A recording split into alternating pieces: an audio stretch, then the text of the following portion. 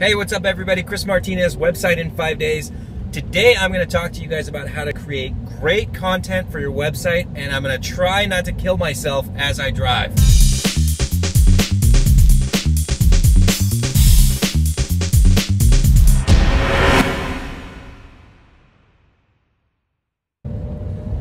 So as you can tell, today's Video Wednesday episode is a little bit different. I've been so busy that I haven't had a chance to bust out the green screen and create one of my awesome videos that I know you guys love.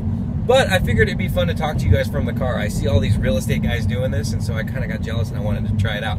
So with that being said, what I'm going to talk to you guys about today is how to create great content for your website. And this is extremely important because it's basically going to help you establish trust with your customers and ideally create a relationship with them before they pick up the phone. And I tell that to all of our customers, that the goals of your website is, one is to build trust, and two is to establish a relationship with the client before they call. So here are a couple tips about how to create great content for your website. Now the first tip is to talk about the benefits of what you do. Oftentimes as business owners, and it doesn't really matter what field you're in, we get caught up in talking about the features, the little things about what it is that we do. In the web design world, it could be, that we build on WordPress, or like technical people, they often talk about the kilowatts of whatever. In the end, people don't really care about that. They care about the benefits. How can you help me? How can you solve my problems? And why should I do business with you over anybody else?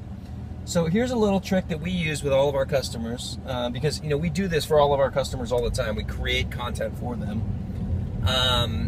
So one of the things that we do when we talk to a customer and they start giving us a lot of features is we ask them, okay, well, finish this sentence, and this is important to you because. So if you start to talk about the features of your business, finish the sentence with, and this is important to you because, and then explain it.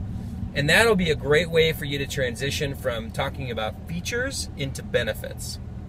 The next thing that you want to do when you're creating copy for your website is you don't want to just list out the credentials that you have. And I see this all the time with people in the medical profession, or also in the marriage and family therapy professions, is they've gone through so much training that they list all the credentials that they've accumulated, which is great, but then it just stops there. You can't just list out the credentials because, like I said, your customers don't really care. I mean, they do care to an extent, but what they really care about is, how can you solve my problems? So include those credentials on your website, but don't make that the focus. Remember that we want to talk about the benefits. We want to talk about how you can help your customers and why they should do business with you over your competitors. So don't be alarmed if it's hard for you to talk about your business or for you to write about your business. I would say for 95% of our customers, it's extremely difficult for them to write about their business, which is why they hire us to do it. But if you keep plugging away at it, then I promise you, you will get some good copy that is going to build trust with your clients through the website, as well as start to establish a relationship with them through the website, so that they already feel like they know you and trust you and like you before they even pick up the phone to call. So those are my tips for today. I hope you implement what I've talked to you about in terms of creating great content for your website. And if you like this video, hit the like button. If you want to see more of my videos, hit the subscribe button, and feel free to leave me a comment. Other than that, I'm out of here.